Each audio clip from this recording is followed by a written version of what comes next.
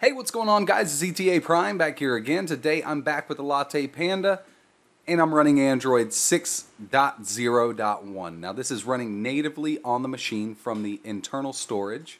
This is not emulated under Windows or anything. We'll go to Settings, About Tablet, 6.0.1. Now this is Android X86. Right now, I do not have sound through the HDMI. The 3.5mm jack on the board does work for sound. No Wi-Fi, but Ethernet is working. So I haven't gone into the BIOS or anything. I just installed this. I installed a few apps to test them out. And I'm having a little bit of trouble with some of these apps. So let's say GTA San Andreas. Unfortunately, it has stopped. Asphalt 8. When I start Asphalt 8 up, I actually deleted the data and tried to re-download it. It does work, but I can't see the cars. It's all black. I get my HUD or my heads-up display when I start a race, but I can't see any cars or any of the scenery. It's all black. This does have the Play Store built in, and I haven't had time to test a lot of these games. Okay, there's so much stuff on Android, but I was able to test a few games that do work. So we got Crossy Road that works. Hungry Shark works with a controller because I don't have a touch screen. And I haven't had a chance to run any of these emulators just yet. I was able to run an Antutu benchmark, and the score was not phenomenal. This could be due to just lack of optimization, but we'll go into Ada64.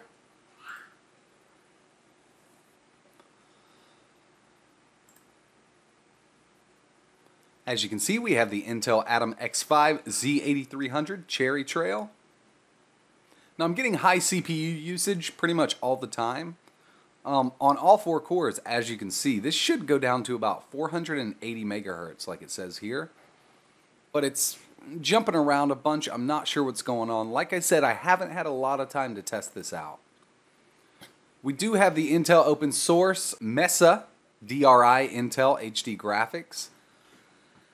It does support OpenGL ES 3.1, but for now, I'm experimenting with this. Hopefully this weekend I can set up some boot flags, edit the kernel a little bit, and get sound working through HDMI. It could possibly just be a BIOS setting that I need to change. Another thing that I would really like to get working is Bluetooth and Wi-Fi. Now I'm really not sure what's going on with that. But like I said, this is kind of experimental. This is Android X86 RC1. It's a release candidate 1. RC2 also works. I tried to install Android X86 5.1, but I cannot get it to install for some odd reason. This does support USB storage. I will be testing some emulators on this. But let's just say Crossy Road here. I mean, I know this is a low-end Android game, but I'm going to be testing a lot more this weekend, so just bear with me, guys. I don't have much time right now. I've been super busy with work the last 2 days, and it's been kind of crazy.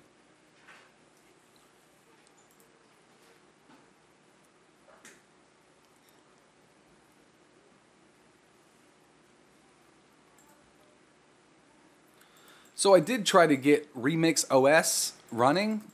I cannot get it to run. I get a black screen. It does boot up. Get a black screen and a maroon bar at the very bottom, like a reddish, purplish bar. Not sure what's going on there. This is very, very smooth. I mean, the performance on the OS itself, the interface, works amazing. And this is rooted. So if we just go download Super User, and with that Ethernet, it's lightning fast online. YouTube works.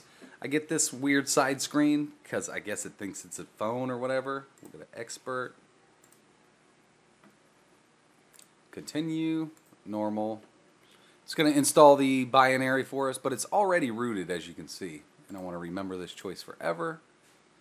It will successfully install, and then I'll need to reboot just to have this super user installed.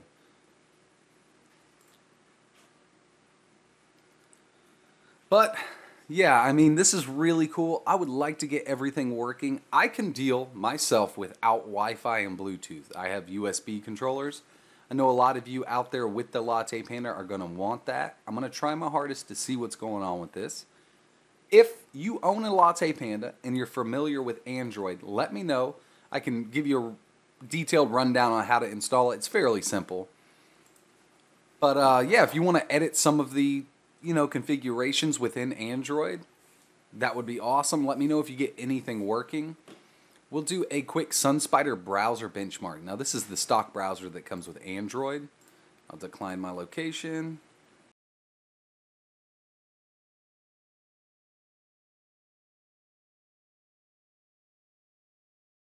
Now you guys know I love running Sunspider. I've been running it for years. That's why I run it on all of my devices.